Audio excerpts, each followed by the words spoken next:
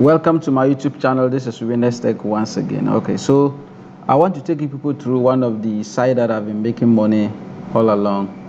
This is a blog site. Okay, so when you come to this site, down here you can see my image, and you can see for yourself the number of posts I've done here. I've done about 82 posts. Then we have a lot of authors here. Okay, a lot of writers here. We have about 13,206 of them. It means a lot of people are making money from this side, and you can see my balance here, you can see my earnings, and I can cash out here if the money gets up to 100 cedis here. Okay, so let me not waste much time.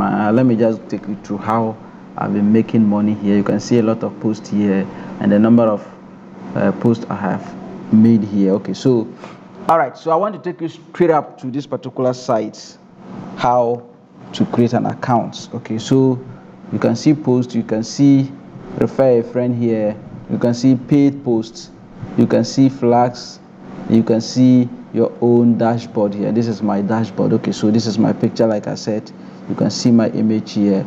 Alright, so how do you also make money here? Okay, so you simply go to a browser and type myblogpay.com. Okay, so myblogpay.com. Alright, so you can see it here. Sorry, myblogpay.com. Okay, so you open it.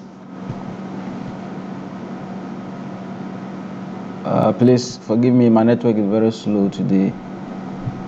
Okay, alright, let me go back again. It is myblogpay.com. Okay, so that is it, myblogpay.com. Alright, so when you enter myblogpay.com in any of the browsers, it will take you to this particular interface. You will see the number of authors here, the premium users, and total write-ups, then the ads revenue shared. Okay, so this is the amount that has been shared, amount the authors writing blogs here. Okay, so alright, so as a new or as a starter, you simply come to register. You are going to click on register or get started. Alright, so when you go to register, you'll be allowed to put your first name here.